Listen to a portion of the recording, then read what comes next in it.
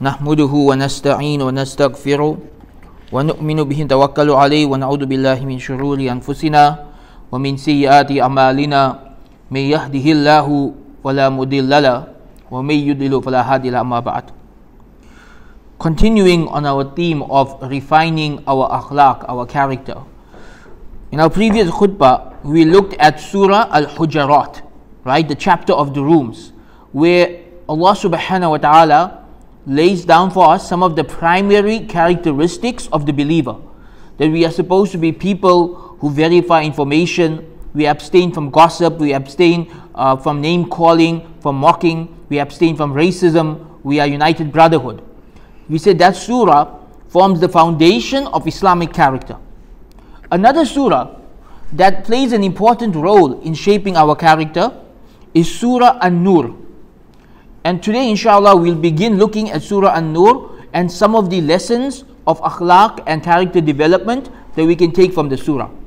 Now, Surah An-Nur is much longer than Surah Al-Hujarat.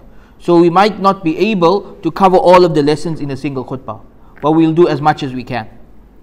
To begin, Surah An-Nur is a Medinan surah, and there are very clear reasons for revelation. In fact, the longest hadith in Sahih al-Bukhari is the reason for revelation of the surah, right, where the full story is mentioned by Aisha radiallahu anha. So this story, we know when it was revealed, we know why it was revealed, and we know about whom it was revealed. That there is a long story behind it, and we'll go into that story in a different khutbah, because that story itself will take up an entire khutbah. Right? It is literally perhaps the longest story in the entire Sahih al-Bukhari. But nonetheless, just to summarize it, that there was a scandal in that some of the hypocrites had spread a slander against one of the wives of the Prophet ﷺ, and people were beginning to believe the slander. So Allah revealed the surah, where number one, He clarified her chastity, that she is an innocent woman and the people were slandering her. And number two, Allah reveals for us a set of rules to follow, that if we follow these rules, A, we won't fall into sin, B, no one will be able to slander us, right? These are social rules for how to live with others in a way where you protect yourself from all sides when it comes to these kinds of evil. That is the evil of committing the sins that people were slandered of, and also the evil of being slandered, right? That we avoid situations where people can slander us. So this is a very comprehensive surah, and it covers very important aspects of our social etiquette, specifically in dealing with the opposite gender and with dealing with family. And this surah is so important that some of the Sahaba would recommend that you teach the surah to your daughters when they are around the age of puberty.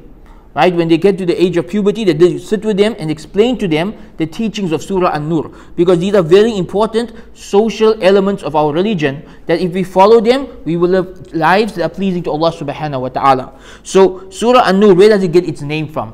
An-Nur is taken from the most famous verse in the surah, right? The verse where Allah subhanahu wa ta'ala describes His guidance as a light, right? The famous verse, Allahu nurus samawati wal ard. Allah is the light of the heavens and earth. This verse is the most famous metaphor in the entire Quran. There is more commentary on this metaphor than any others. And that too will have to take up a separate khutbah, just like the reason for revelation. Because that verse, really there is layers upon layers of meaning to it. But just to give a simple meaning related to our topic, Allah subhanahu wa ta'ala is telling us in this verse through a metaphor that His guidance, the Quran and Sunnah, are like light upon light, nurun ala nur. These lights, they light up your life. They chase away the darkness of sin, they chase away the darkness of ignorance, and they light the way to paradise. So you must follow the guidance of Allah subhanahu wa ta'ala. And so it's calling upon us to follow the guidance of the surah and of the Quran and Sunnah in general. So let's go through some of these social aspects that are covered in this surah and how we can relate them to our daily lives. Now, the opening sections of the surah deal with the two main prohibitions that the surah came down with, right? First is the prohibition of zina. And I'm sure every adult here knows what zina is, right? And every child here, when they're at the right age, the parents should teach them what zina is. But zina is clearly prohibited. It is a major sin, and in this surah, a penalty is laid down for zina. an actual physical penalty of 100 lashes. So it shows the severity of the sin in the sight of Allah subhanahu wa ta'ala. It's important for us to talk about that, because we live in a time and a place where this sin has been so normalized that people don't even think of it as a sin anymore. So we have to emphasize that it's not just a sin, it is one of the major sins. It is right up there with the top three major sins. After shirk and murder, the third greatest sin is zina. So it's a major sin. We have to remind ourselves and our communities of that. Then it switches over to the other prohibition, the other side. Just like it is a major sin to commit zina, it is also a major sin to accuse others of zina. It is a major sin to slander, to gossip, to spread rumors about people. And a penalty is laid down for those who slander and spread rumors about people as well. And of course, this set of verses is directly related to the incident for the reason for revelation. That the hypocrites of Medina had spread a slander against our mother Aisha radiallahu anha, and because of the slander, Allah reveals the surah, right? Clarifying her chastity, clarifying her purity, her piety, and at the same time laying down these laws.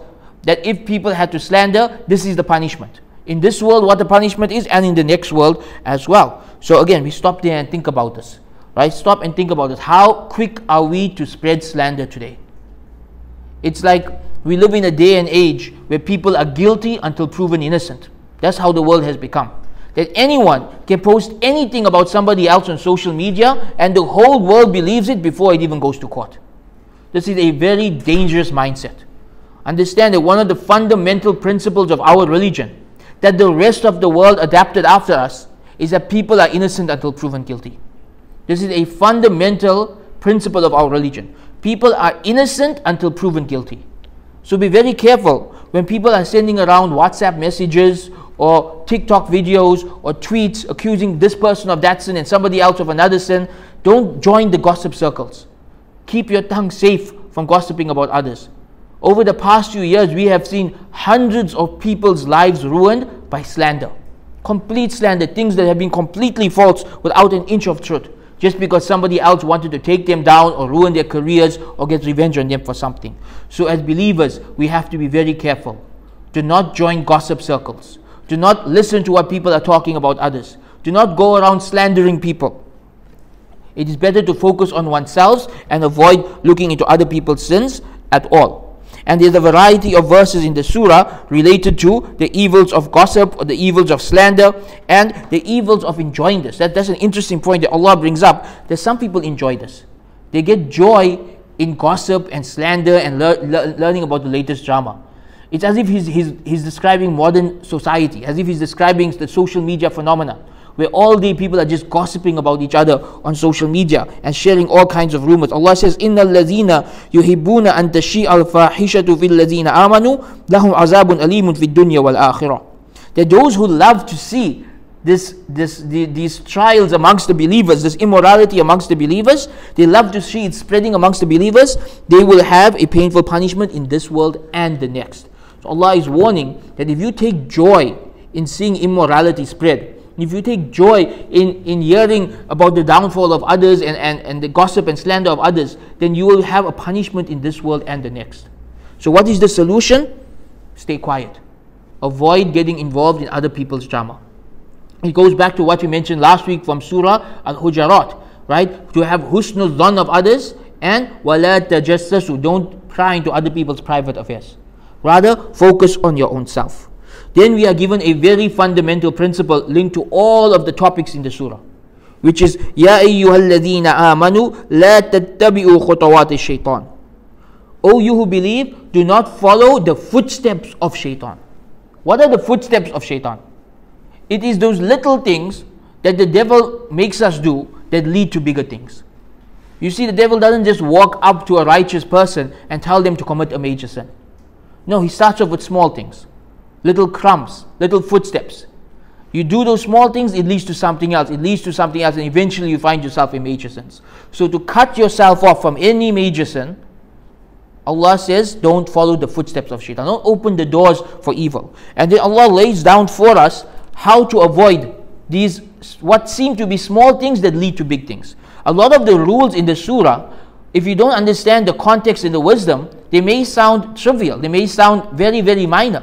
But when you understand it in context of this verse, they are very important. They are closing the doors to the footsteps of shaitan. So there are many verses in the surah about about certain aspects of etiquette and manners that are there to stop us from having any kinds of problems in our social life. The next verse is very interesting because Allah subhanahu wa ta'ala in this verse is actually addressing Abu Bakr radiallahu anhu directly. It's a very interesting story, right? So the story behind this next verse is that when Aisha radiallahu anha was slandered, one of the people spreading the slander about her was her own cousin. And this cousin was financially supported by her father Abu Bakr. So when the news came out that his nephew is slandering his daughter, he promised never to give money to his nephew ever again. It's a very human and understandable reaction, right? But Allah expects better than that from the righteous. Allah expects the righteous to be on a higher level.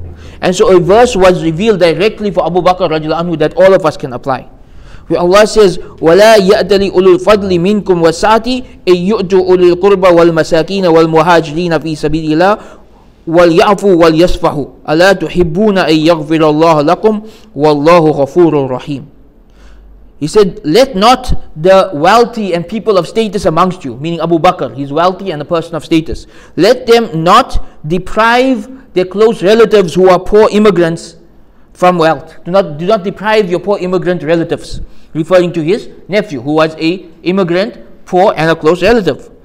Allah says, وَلْيَعْفُوا وَلْيَصْفَحُوا. Forgive and overlook. Forgive and overlook. A fundamental principle of family relationships in Islam. Forgive and overlook. Why? Why should you forgive and overlook something so major from a family member? Slandering your own daughter. Why should you forgive that? Not for them, for yourself. Because what did Allah say next? أَلَا تُحِبُّونَ أَن يَغْفِرَ اللَّهُ لَكُمْ. Don't you want Allah to forgive you? Don't you want Allah to forgive you? If you want Allah to forgive you, forgive your family members who have wronged you. That is the message of this verse. A very important social etiquette that again is forgotten in our times. Many of us don't realize this, but the breaking of family ties is a major sin. And that's why when Abu Bakr was going to do this, Allah revealed a verse specifically for him, saying that yes, in your case you have good reason, but it's still better to forgive and overlook. It is still righteousness to forgive and overlook. And the reward for forgiving a family member when you know they are wrong and when they are definitely wrong and they have definitely caused you harm, the reward for still forgiving them and maintaining family ties is that Allah will forgive you for your sins. So there's a strong incentive there to uphold family ties. Then Allah subhanahu wa ta'ala warns us that anyone who slanders a righteous woman, they are cursed in this world and the next. Cursed in this world and the next. Allah subhanahu wa ta'ala says, إِنَّ الَّذِينَ يَرْمُونَ الْمُحْصَنَاتِ الْغَافِلَاتِ الْمُؤْمِنَاتِ لُعِنَا فِي الدُّنْيَا وَالْآخِرَةِ وَلَهُمْ عَذَابٌ عَظِيمٌ. Those who slander chaste, innocent, believing women, they will be cursed in this world and the next and will have a painful punishment. It's very interesting the choice of adjectives used here to describe the believing woman, and more particular Aisha radiallahu anha. Muhsanat means that they have never committed a sin, related to in this area of sin. They have never committed a sin when it comes to these things. But ghafilat is even stronger. Ghafilat, which is often translated in the English translation of the Quran as ignorant, it does not what ghafilat means. Ghafilat means that the thought of these sins don't even cross her mind. She doesn't even think about these things. The thought of committing a sin in this area won't even cross her mind. She has such pure heart, such pure thoughts. And Allah is telling us that this is the benchmark of femininity, that a woman should aim to be someone who is muhsinat and ghafilat. That she's not just chaste, but these thoughts don't even cross her mind.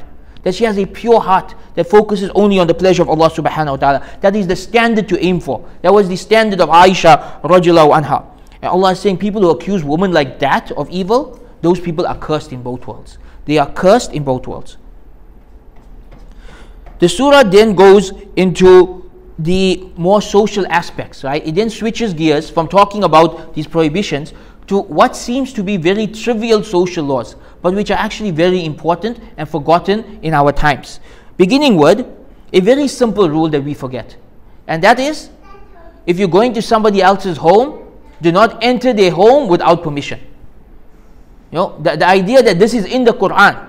Why is the Quran telling us do not enter somebody else's home without permission, because a lot of people simply don't follow this rule, even though it may be common sense to many of us. But there are people who don't follow this rule. There are people who just walk in and out of other people's homes, right? That they feel like, oh, he's my neighbor, they're like family to me, and they just walk into somebody else's home, and then they end up might seeing something inappropriate or seeing somebody dressed inappropriately. It could cause problems, right? So Allah reveals this. Again, the point here is, لا تتبعوا خطوات الشيطان. Do not follow the footsteps of shaitan. Anything that could open the doors to following the footsteps of shaitan is prohibited in the surah, including just entering somebody's home without permission. That you and someone else may be best friends, but if you enter his home without permission, his wife could be in the house not dressed properly, his daughter could be in the house not dressed properly, and that can cause all kinds of problems. So something as simple as this is mentioned in the Quran and emphasized in the Quran, where Allah says, Ya ayyuhallazina amanu la tadkhulu buyutan ghayra buyutikum hatta tasta'nisu wa tusallimu ala ahliha. Look at how specific it is. Oh, you who believe, do not enter homes that are not your own without seeking permission and greeting the people inside. Two things. Seeking permission and greeting them. Seeking permission, you ask, can I come inside? And greeting them, you hear who is inside the house and they know who is outside the house before letting you in. Right? That the greeting is there. And then Allah goes further. He says, وَإِن لَمْ تَجِدُوا فِيهَا أَحَدًا فَلَا تَدْخُلُوهَا حَتَّى يُؤْذَنَ لَكُمْ. He says, if you don't find anybody home, don't enter it. Don't enter somebody else's home without permission. Don't enter it until you are given permission. Don't enter somebody else's home without permission. And really, when you go into the hadith, the ruling is even more stronger. Not only are you not allowed to enter somebody else's home without permission, you're not even allowed to look into their homes without permission. You're not even allowed to peek into somebody else's door or windows without their permission. This is a violation of their privacy. One of the things you learn from Surah Nur, Islam is very strong on privacy laws. Everyone has the right to their home being a private place where what goes on in their home is nobody else's business. You're not allowed to look inside, you're not allowed to enter without permission, you're not allowed to spy on them. People's homes should be their safe place. And so these rules are made very explicit in the surah. May Allah guide us to practice it and to follow it. Subhana rabbika rabbil izzati amma yasifun. Wa salamun al mursaleen walhamdulillahi rabbil alameen.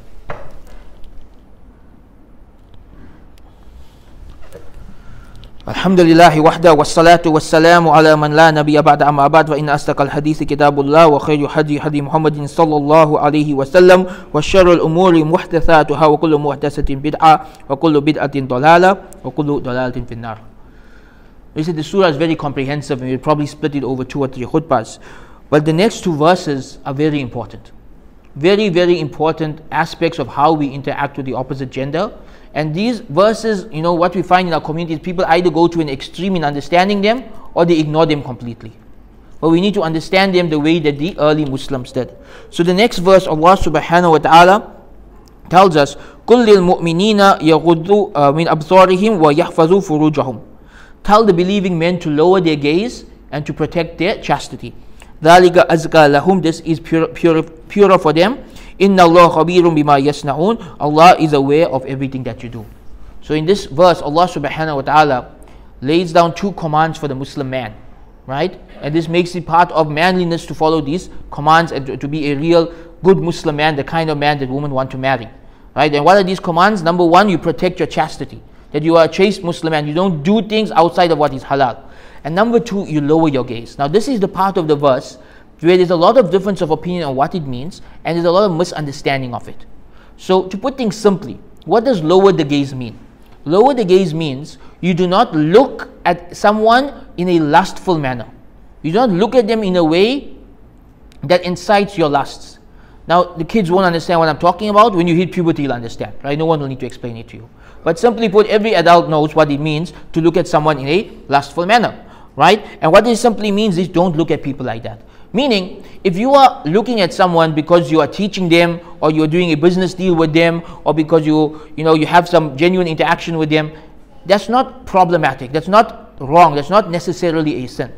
But if there is this lust that enters the heart, if there is this wrong thoughts that's entering the heart, then you should not be looking at them. And there's a special kind of stare that men have, right? That is the lustful stare. Everyone knows it. Everyone knows what kind of stare that is. So men should not be looking at women in that way.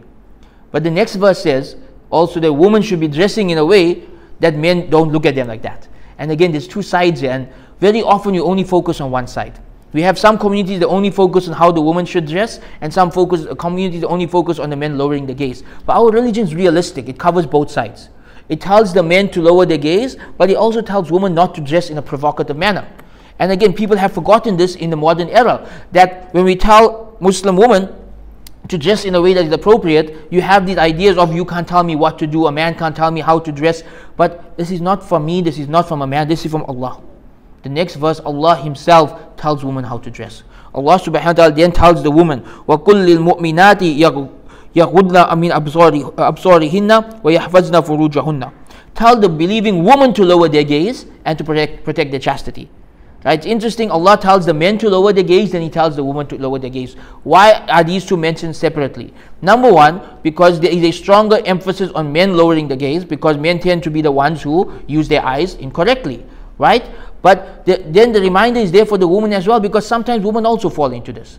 Right? Especially in the modern day and age, with the way the media is portraying men and women, in these very lustful ways, that even women fall into the sin of staring at men lustfully. So Allah is saying, even though this is more emphasized for men, it's still there for women. Women still also have to control their gaze and make sure they don't look at men in that way, right? And obviously they also have to protect their chastity. But then there's an extra command in this verse for women that's not there for men. So this is in the Quran. Allah says, وَلَا يُبْدِينَ زِينَتَهُنَّ إِلَّا مَا ظَهَرَ مِنْهَا. And they should not expose their beauty except what is necessary.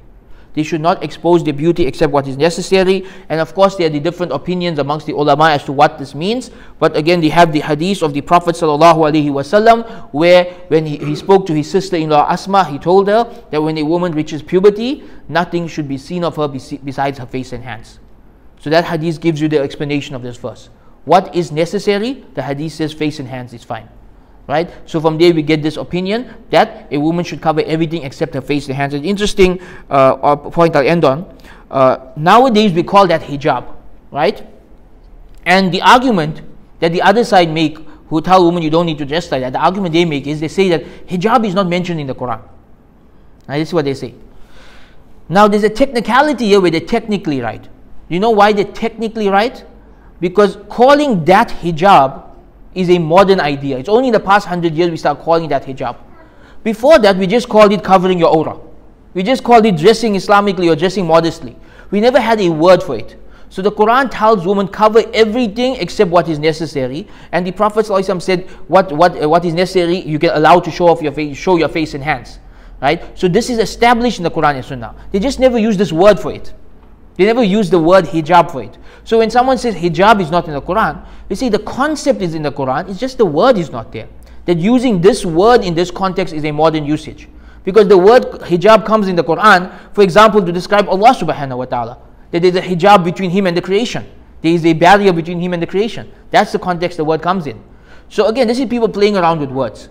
That yes, technically the usage of the word in this way is a modern usage, but the concept is there from the beginning. The Quran has this concept, the Hadith has this concept, every madhab has this concept, and this has been part of our religion from the beginning. They just never use the specific word for it. So, if people saying that this word hijab is not in the Quran, say, okay, fine, but the concept of a woman covering everything besides her face and hands is in the Quran. And it is in the Hadith, and there is ijma on this amongst the ulama, so we should follow it. We must follow it. Whether you want to call it hijab or not is not important. The name is not important. The word is not important. The concept is important. Following the Quran and Sunnah is important. We shouldn't get caught up in names and labels. Let's focus more on what does Allah say, what does the Prophet say, and let us follow that. So we'll stop on that note, and we'll continue with the tafsir of the surah next week, where we'll go into the next set of verses which continue to discuss some of the rulings and etiquettes related to homes and visiting others and how we interact with members of the opposite gender. It's a very, very important surah. It helps to shape our social character. We ask Allah to guide us to understand these surahs properly, to apply them properly, and to live by them. Subhana rabbika rabbil izzati amma yasifun wa salamun al mursaleen walhamdulillahi rabbil alameen. Okay, Miss Salat.